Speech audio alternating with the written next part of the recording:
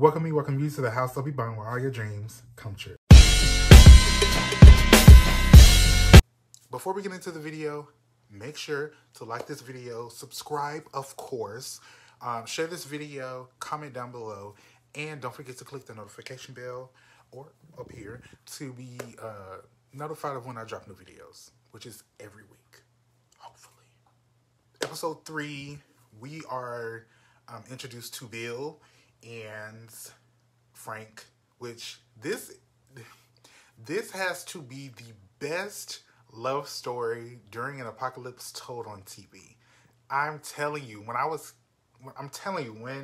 I got to the point of after Bill was introduced, we see that he was this person who was he was one of those what's it called? Conspiracy theorists who believed in, an eventual apocalypse and planned everything out. Like he had the resources, he had the tools, the food, everything backed up so that if anything was to happen, he would be prepared. And he was. And side note, can we discuss how white people during an apocalypse or during a pandemic, how we experienced in 2020, how people, not only white people, people that had the resources and the funding to prepare themselves actually survived? Like, I'm sure people with a certain bracket of money still succumbed to the effects of a virus, right? But to prepare yourself and to prepare your family and to, like, give your family that cushion to fall onto, a lot of black and brown people did not have that. And I'm sure during a zombie apocalypse, a fungal, viral apocalypse, many black and brown communities would succumb to the violence, would succumb to the fear, would succumb to just the overall death toll. I just wanted to mention that because it was very, like, yes, of course, black and brown people did live in his community, but Bill, a lot of white people on the show were able to survive. Yes, black people, brown people here and there survived, but it's a lot of nuanced information there in terms of how Bill was able to build up his pantry, build up his the stock of weapons that he had. I just wanted to mention that. But after being introduced to Bill, we found out what kind of person he is. He's very, even before the apocalypse, he's very secluded to himself. We could see that he's that type of person. And then after all these people are rounded up and taken, later in the episode we find out, is it this episode we found out? I think later in episode 4, we find out that all the people that were taken by the soldiers, by the army, were killed. They were not saved. We find that out with Ellie and Joel, but we'll get to that. This episode starts off with, like, Bill, right before the soldiers came and took all those people. After they took those people, he was able to get out. He was able to get his neighbor's boat. He was able to go to, I guess, a local factory or something, get, like, tools there, different types of materials to build a fence and to upgrade your house to protect yourself. He was able to go to so many different places in his community to get all of these resources and just to take and take and take. And not just to take, but to actually use it to protect yourself. Really cool to see. And so he was able to build this whole compound. We can call it that. He was able to build this whole compound right in where he lived, his neighborhood. And days, weeks, probably months later, we find out who Frank is. So it was a little sketchy at first because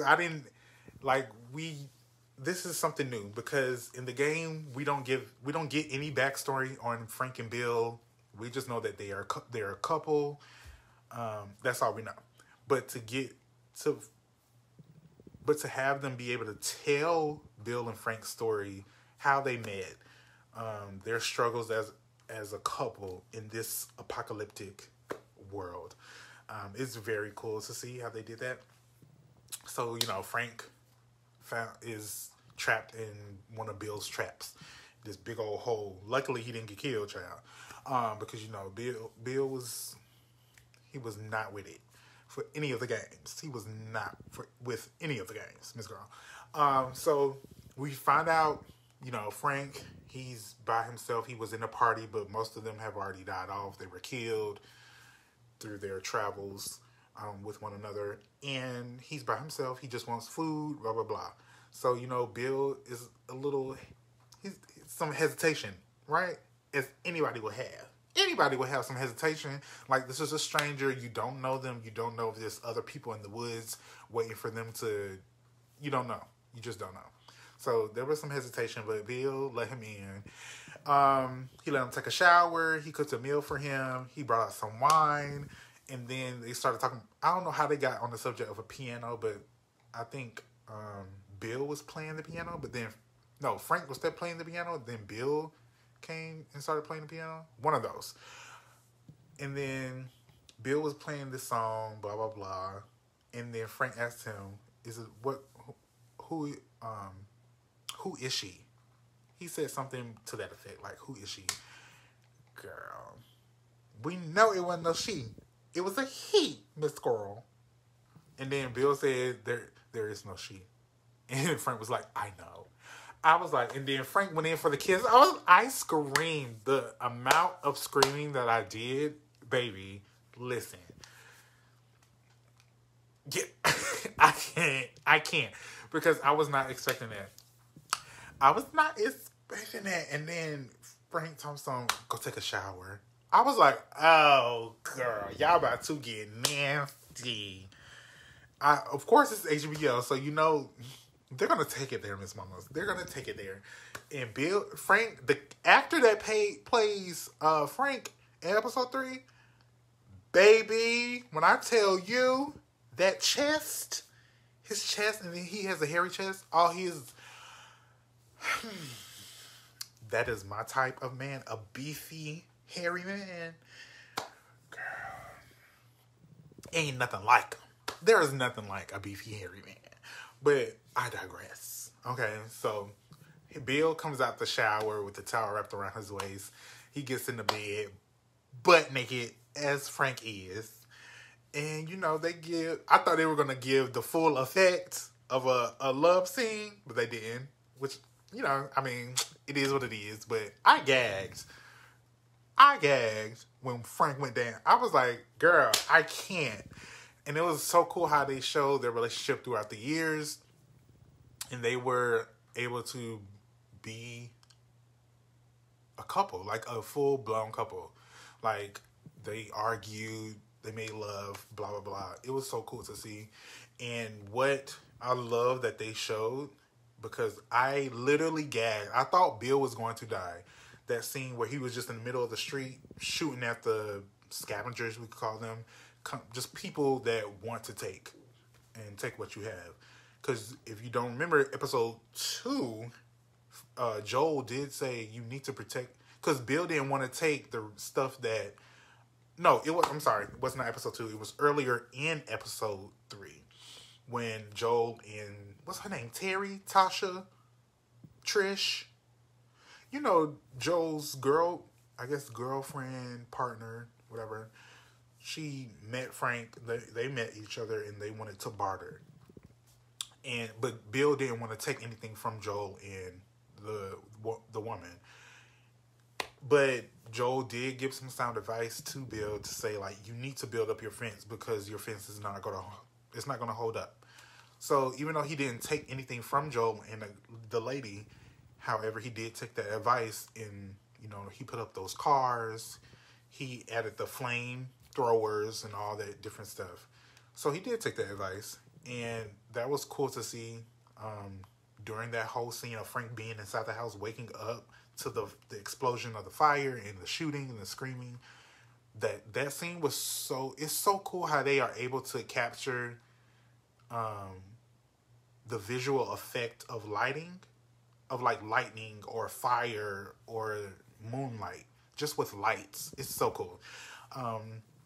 And when Bill got shot, I literally thought that was going to be the end of him, because they did it like a black cut and showed, I think, years later of them being elderly, and Frank actually being the one that needed to be taken care of, because he had leukemia or lymphedema. He had some type of disease. I don't know what kind of disease he had, but it was something that like ate at him and like caused his body to deteriorate. But that whole scene of him wanting to like unalive himself peacefully with the pills, it was so sad, because he was like, at the end of his road, he's like, I'm sure in his head, he's like, I don't want to live like this. Like, I can't keep living like this. I'm ready. But Bill, he was not ready. It was so sad to see him, like, he literally broke down. Like, Frank was literally the love of his life. And I love how they chose to do it this way, because in the game, Frank actually leaves Bill, because for some reason he's just tired of, I think he wants to leave the area, but Bill doesn't, he wants to stay. Correct me if I'm wrong, but Bill wants to stay, and Frank is just tired of Bill, and so he dips. He goes to get some, like, resources, like, you know, med kits, food, whatever. He went to go get something from the community, and as he's out there, he gets bit, and then he hangs. Yes. And he unalives himself that way. So I love that they chose a different way to still get the end effect, but to just, you know, make it more of a deeper love story, a deeper connection between both of the characters. Love it. Love it down, honey. And then we get Joel and Ellie coming, because they don't know that they're gone. They just come in to get resources as they're getting to their final destination. So they find the notes, and Bill's saying, hey, anything you want, you can have it. We're in the bedroom. Please don't come in here. We left the door open so that it wouldn't smell too bad. And then it's just Joel coming to the realization of this and bringing up the fact that his partner, what's her name? Trish, Tasha, Terry, Trin. I don't know her name. I'll put it here if I remember. But Joel is not only having to deal with the fact that now these weren't his friends, but he knew them. They're gone. And it's bringing back the memories of his partner. She's gone too. And so he's just having to deal with these emotions. And so Joel gets everything, you know, they collect their guns, the food that they could grab, any resources there, anything that they could grab to use that would help them, you know, survive. They grab, put in the truck, and they dip. And as they're dipping away, it's so cool that the cinematography, they pan, I think they're outside of the house, and then they pan slowly to the open window that Bill said he left open. Beautiful. I love it so much. That's such a lovey-dovey episode. I was not expecting to be so sad on the third episode, and to see a perfect TV moment. Beautiful. And a beautiful love story. Like, it doesn't have to be a beautiful gay love story. It's a beautiful love story. Period. Okay? And then we go into episode 4 with Joel and Ellie. It's pretty much lighthearted in the first 10, 12 minutes of the episode. They're looking at the map. They're going, they're on the highway. And, you know, I love the scene because in the game, Ellie finds in Bill's truck this, how do I say this? A book full of naked men. You know, a magazine full of naked men.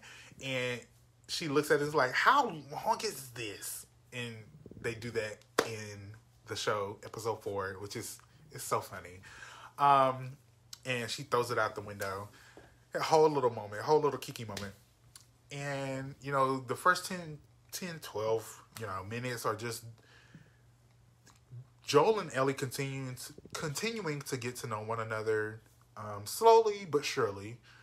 Little moments of jokes and questions about life before this whole apocalypse, of Ellie asking Joel that, like, how was it before then? And they get to the moment where they're on the highway and they get to this bridge, but the bridge is blocked. This underpass of the bridge is blocked by I think it was a bus or an 18-wheeler. And so they have to go through the city. They had to go through is it Kansas City? Yeah, Kansas City. And it's so cool how they literally have, side note, it's so cool how they literally have every freaking detail down. Like, I don't understand, like, the amount of money, when we talk about budgets, you know, I've done a few videos on my page where I talk about the girls with budgets. This show had a budget, okay? To be able to have these many cars just in this one scene alone where they're at the bridge, and to have them that distressed, that dirty looking, like time has gone by, like years have gone by, to give cars and buildings and land that kind of look, that takes money. That takes people power, manpower, to paint, to dirty up, to, you know, break down. It's so cool to see. Like, they literally brought the game to life. And so they go through the city, and this man, which one of the scenes, again, from the game that I really love, this man, he's a part of this larger group of people that if you're driving by or walking by or whatever on horse, they stop you to ask for help. Even though they don't need help, they just want to kill you and take your stuff. So Joe sees him and he tells Ellie, put your seatbelt on. And Ellie's like, you're not going to stop? No, girl. No. Because later in the episode, we find out that Joe used to do the same thing. That he used to be a part of some gang, and they used to stop people, kill them, and take their stuff. So they try to run him off the road. The guy jumps out of the way, and then they keep driving, and there are spikes on the ground. Takes out their tires. And, you know, people start shooting, pop, pop, pop, and then they run, I think, the laundromat, some old laundromat, they crash into the building. And then this whole scene of Joel shooting, Ellie's hiding, and this scene where the guy, what was his name, James? I think, Brian, I think his name was Brian. He catches Joel off guard, and Joel is getting choked out. Ellie comes up behind him with a gun, and she's like, pow, shoots the boy in the back. I think it was like lower left side. And then the boy literally has a moment of like realizing that he's dying slowly. Because one, he mentions that he can't walk. He mentions that, oh, I'm sorry, we're not fighting anymore. And then he starts to be like, I'm Brian, what's your name? Tell me your name. I don't want anything. We can go back to my place, and my people will give you anything you want. And then he starts calling for his mom once Joel tells Ellie to go away so he can finish off the job with a knife, and he stabs. Girl, it was, that whole scene was so, that boy went through so many emotions so quickly. It was kind of crazy. And so we get through this a moment of Joel and Ellie literally just trying to get out of the city. Just trying to get out because they don't have the vehicle anymore. I don't think Joel even took his book bag with his stuff. Ellie is the only person with the bag, so I don't even know. They only have two guns. Well, I think Joel did take that gun from the boy. So, but Joel doesn't have his like knapsack with all the things that he needs to survive. So it's like they don't have the car with the stuff in it. Their resources. They're on foot in the city they don't know, with people looking for them because they just killed a bunch of their men, right?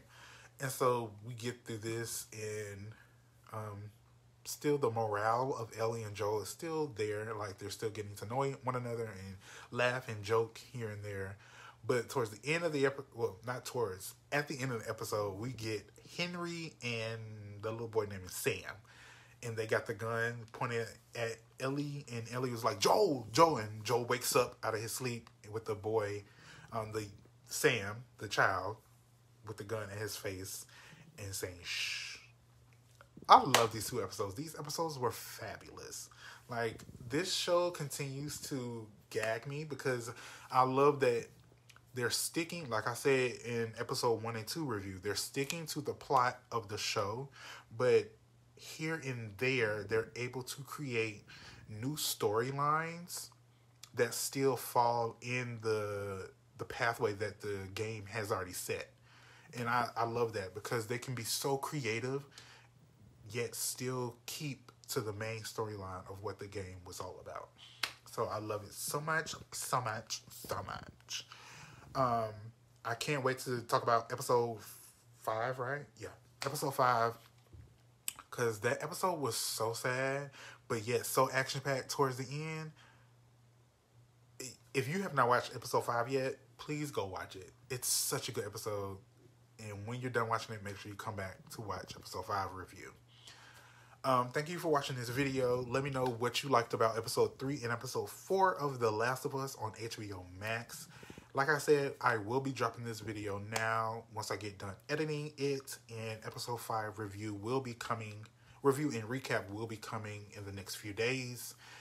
And I'm so excited to see what's going to happen on episode 6. I'm so excited. I want more fight scenes with the infected, with the clickers and all that. I can't wait. So let me know what you liked about episode 3 and 4 in the comments, and we will be back with another video. Bye.